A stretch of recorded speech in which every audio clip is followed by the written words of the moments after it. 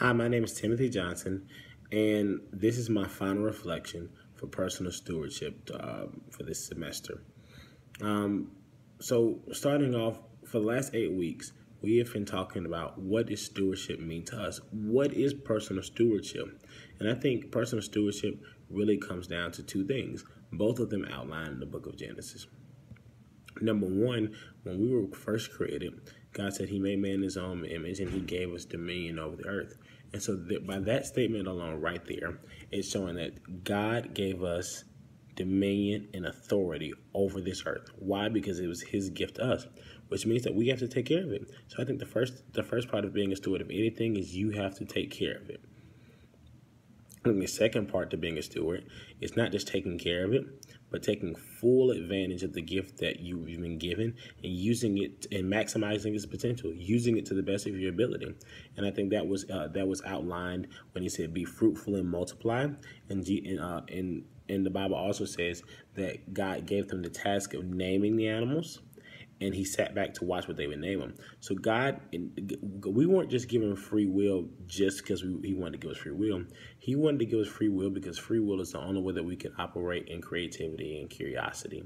And so just like any other parent, if you give a child a gift, you don't want them to destroy the gift. However, you also don't just want you just don't want it to sit there and then not use it. So I think personal stewardship is not just taking care of something, but it's also maximizing its potential. And so I think going into each subject matter of personal stewardship, first off, looking at creation, how can we take care of it, but also take full advantage of it? I think we have been way far on the right on that. We've taken full advantage of it. We've used it. We've really maximized its potential, but we haven't done a great job of taking care of it. And I think one of the biggest problems that the world is having right now is that the church, that should be the biggest voice as far as taking care of the earth and being great stewards, has kind of stepped away from the area of climate change and environmental health because it's become this mindset of isolationism. Hey, Jesus is coming back soon. This is probably a sign of the end time, so we're just not going to worry about it. And that's not necessarily true. God is sovereign over the earth, but he's not in control. He set the earth in motion, and he left us to take care of it. And so I really love that video that we watched by Bill Nye, the science guy, where it's saying that, hey, what you do every day does have an impact. You can't just pretend like the life that you're living is not affecting other people around you. As a steward, you have to understand that your life does affect other people. And so I think that can't be seen any better than in creation, and that we have to learn to take care of our environment and do the things necessary to be stewards of the world. And if no one else does it, Christians should be at the forefront of it because we know the God of the universe who created it. We know the God of the universe who created it, and we know he gave it to us as a gift, so we should steward it well. As far as wellness is concerned, God wanted us to live lively lives. He wanted us to thrive. He wanted us to be able to enjoy our children and enjoy our dreams. You cannot do that if you're sickly all the time, if you're overweight, or if you're depressed all the time because of chemical imbalances because of the things that you're eating. No, no, no. We were meant to be healthy. We were meant to be thriving, healthy human beings. And if we want to represent Jesus in the best way possible, we've got to do it from a physical side of it as well. We are body, soul, and spirit. And just because you're taking care of your mental part and your spiritual part, but if you're not taking care of your body, then it won't do you any good because you won't be able to move and you won't be able to get around. We've got to take care of ourselves so that, as I said before, we can enjoy our families, so that we can also be good witnesses to people about Jesus.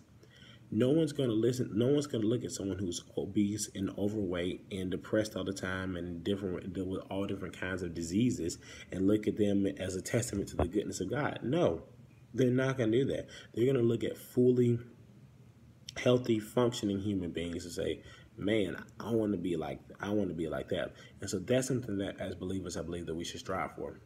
Also in the area of civic, I loved when Pastor Mayo came in and he talked about civic responsibility and understanding what's going on in your education system. I think that is one of the areas where I think we haven't really done much of anything. We're not really taking good care of it because and maybe not voting right people in, not being as involved as we should. We're also not maximizing our potential because we don't understand how it works.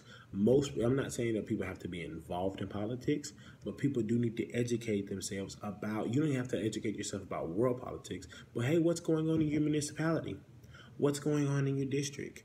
What's affecting your schools? What's your mayor's initiative? What's your city councilman's initiative? Heck, what's your governor's initiative? What's going on in your area that's from a civic standpoint that you can help change your environment? Because at the church, it's supposed to help transform cities. As Christians, we are the light of the world.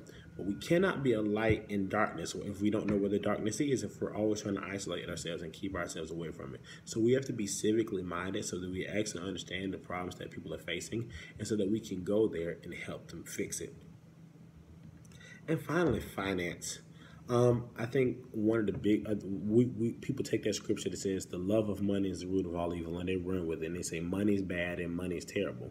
No, I think money is a kingdom resource that Jesus knew could be flipped wrong and used against us, but he knew that if we knew how to use it right, we would be very formidable. And I think money is one of the greatest kingdom resources that we have because we don't all share the same dreams, we don't all share the same ideals, we don't all share the same drives. However, we all have passions, we all have dreams, we all have drives. And by investing in other people, hey, going back to creation, I might not be all that passionate about the environment, but there's an NGO or a nonprofit out there that is. And so I can invest my money in them and then I can see that grow. Same thing with the church. The church is the local church is the hope of the world, right? I want to see the local church grow. I can invest my money in that. I can invest my money in missions even though I can't be a missionary. Your money is a resource that you can use to invest in other people's dreams and other people's adventures to help God spread around the world. But you cannot do that if you're financially not in a good place. So that's why I really love the Dave Ramsey curriculum, because it's all about not just getting out of debt, but building wealth so that you can use that wealth to help other people. Because that's really the goal of anyone. We're not just accumulating wealth just for the fact of accumulating wealth. We're accumulating wealth so that we can build a legacy that can change the lives of those around us. This has been an amazing class. I am so honored to have been in this class. Dr. Casey, you are amazing. Thank you so much for teaching us, and I'll see you next time.